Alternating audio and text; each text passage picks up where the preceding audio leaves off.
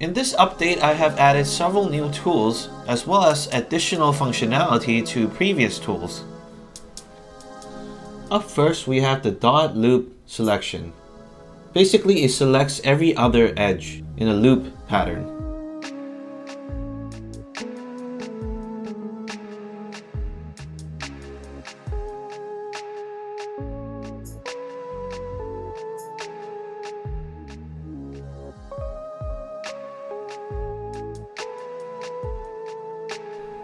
And you will also have the function to select dot rings as well, which is the equivalent of the dot loop but in a ring pattern.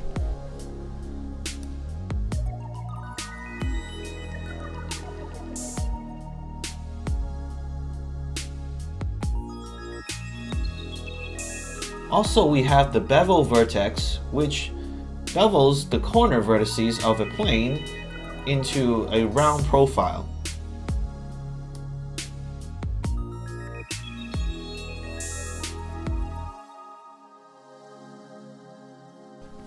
Currently, it only works with border vertices. For future versions, I will add the option to bevel interior vertices as well.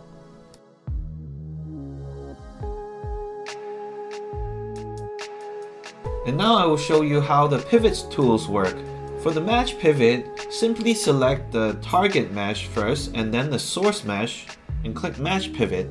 Then it will just transfer the pivot along with the position and rotation as well.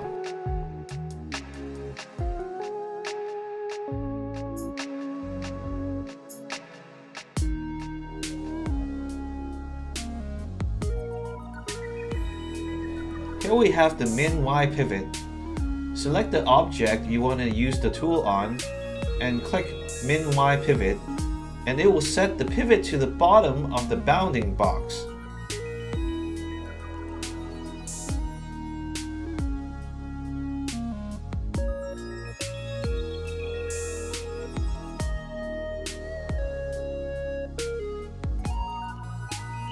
And now we have the final pivot tool, which is the set world pivot. What it does is it takes the pivot and set it to world origin. This will ensure that the pivot is always in the same place so that when you update the model, it will not break the rig.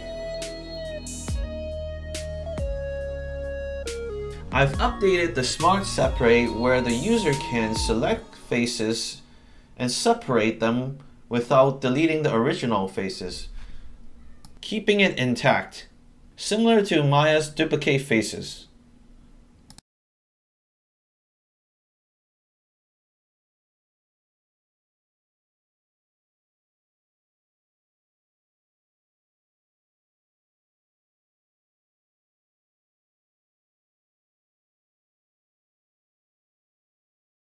And that is it for this new update.